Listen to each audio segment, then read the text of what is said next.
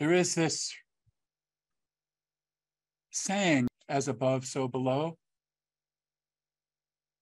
Just theoretically, if you think about it, think about your conception of reality, your religious beliefs or philosophical beliefs. If you believe that, we'll call it simply the divine, is wholly different from you, how does it correlate with your life? If you believe God is like totally different than you are as a human being, it's like never the twain shall meet. That's not the way I think about it. I think of what's up there or in here or whatever preposition you want to use, but I think of what's at a higher dimension of reality is kind of like here, just at a higher level. What do you think about that?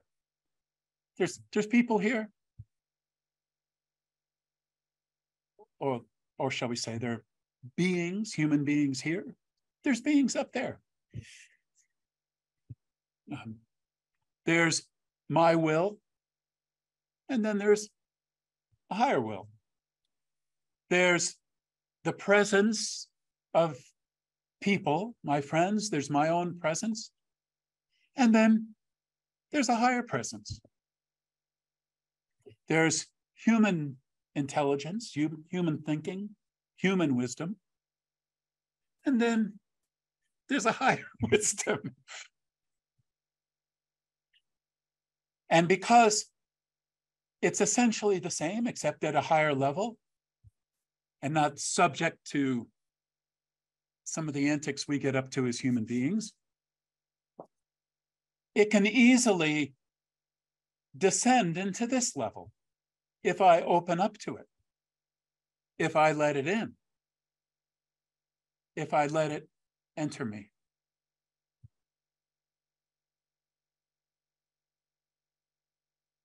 There's my personality, my presence as a human being, and then there's me, the reality of me at a higher level than my personality. And I know the same is true for you. Yes, there's you as a personality, as a member of society. And there's you, the creator. There's you, a being of infinite love. There's my thinking about things. I give it a go. Think maybe like Heather, come up with things the best I can. There's my thinking.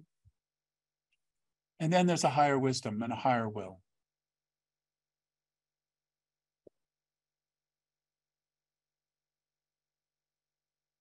And things go differently when I open up to that higher reality and let it enter me, when I let myself be guided by it,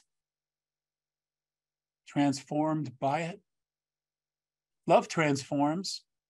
Seems to me, and arguably, when does love not transform? And I could say any kind of love. When does any kind of love not transform you?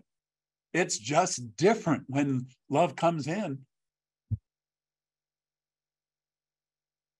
And when we're talking about love, the power of the universe, when that comes in, it changes us. It does empower us. And I don't use that word lightly, because there is then the power of love at work through us. We become an agent of that.